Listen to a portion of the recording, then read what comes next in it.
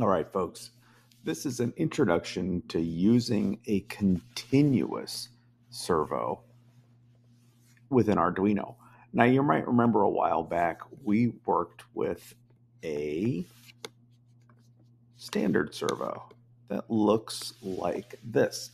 And a standard servo is designed to sweep back and forth from 0 to 180 degrees.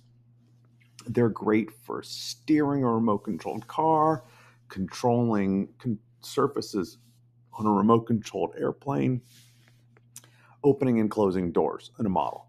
However, the continuous servo, what it does is it spins. It's really a motor, so it can go forward or it can go backward. And it's pretty easy to control. So let's talk about how you set it up and how you program it. Here we go. So first thing, in Tinkercad, we've got our standard servo. In Tinkercad, they call it a positional servo. And you'll notice when I click on it, there's a little drop down here. If I want to convert this to a continuous servo, I'm going to hit that drop down, change it to continuous. You'll know it worked because now your servo has a wheel. It's amazing. You can rotate your servo using the rotate button. And we'll do that right now. Now, this servo on the right has already been wired up, but let's break down the wiring part of this. So one of the things I love about Tinkercad is that you can hover over each part of the servo and see what connects to it. So the ground tells you it connects to ground. The power is going to connect to 5-volt, and the signal will connect to the pin on the Arduino that has been programmed to control that servo. So let's check it out over here. I've got my signal wire going to pin 5. I have my power wire going to 5-volt on the breadboard. And you guessed it, I have ground going to my ground row. Okay, so we hit start simulation. It spins one direction, it spins the other direction. It slows down, it does it all over again. How does this work? Let's jump into the code and take a look. Just like with any other servo, you have to do hashtag include servo.h. This is a library of commands that's specific to servos.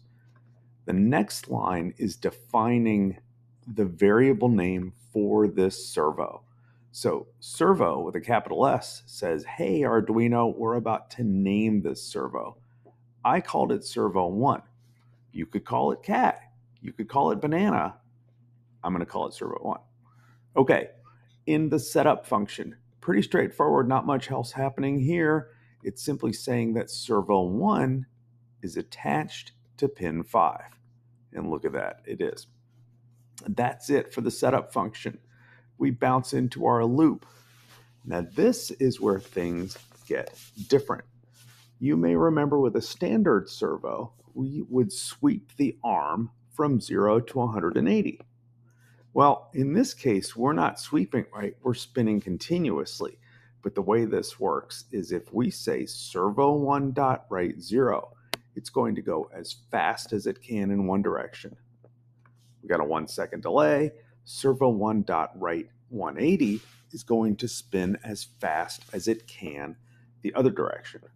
And of course, we don't have to wildly spin this, right? I'm going to change the second one, and I'm going to say, instead of servo.write 0, which is as fast as it can go, I'll say 50. Watch how fast it spins now. I'll hide the code, hit start simulation.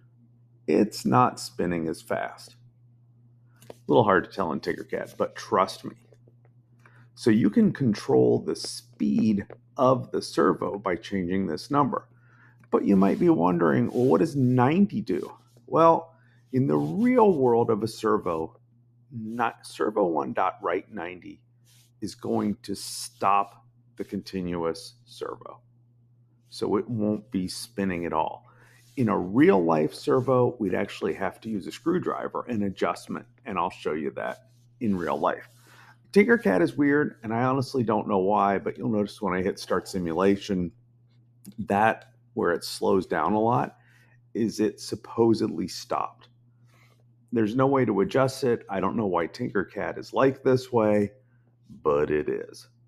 But that's really what's happening in our code, is that we've got servo1.write 50, move at a speed of, we'll call it 50 in one direction, wait 1 second, servo1.write 180 is go as fast as you can in the other direction, wait 1 second, and then servo1.write 90 should bring that servo to a stop. These are the basics of controlling a continuous servo. They are useful to create basic robots where you want to have 2 servos to make the robot go forward, backward, or turn. They can be used in all kinds of models for things like conveyor belts that are constantly moving, an elevator that goes up and then gets lowered again. So many choices with servos. Super useful to know. Thanks for watching. I hope you enjoyed this as much as I enjoyed making it, and have a great day.